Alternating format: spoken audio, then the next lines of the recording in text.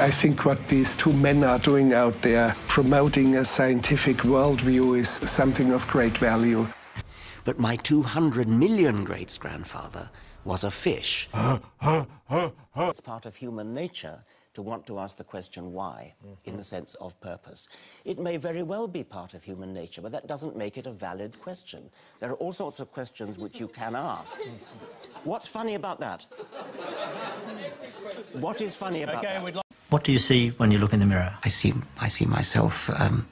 No, cut that one. It is very mysterious how the universe came into being. It's a deeply mysterious and interesting question. One of the most amazing realizations of the 20th century was that quantum mechanics, combined with relativity, allows something to come from nothing. Don't you think this is completely ludicrous? Yes, it's probably nonsense. Why is incest wrong?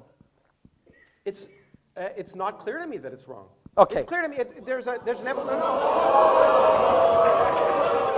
What a disgusting idea. You can dispute exactly what's meant by nothing, but whatever it is, it's very, very simple. And why is that funny? Well, I think it's a bit funny to be trying to define nothing. The simple one is that he dumbs down God and he soups up nothing.